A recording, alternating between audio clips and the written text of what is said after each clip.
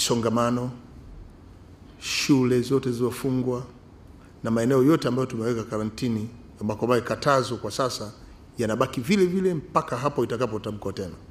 Tena itatamkwa kwa kutamka kwenye television. Sio hii watu wanaandika clip huko wanasema fulani amesema shule inafunguliwa kesho.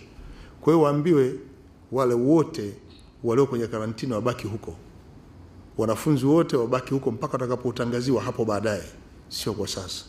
Na misongamano bado imeendelea kusimamiwa, michezo, kila kitu tumesimamisha kama tulivyosema kwamba karantini inaendelea kwa utaratibu.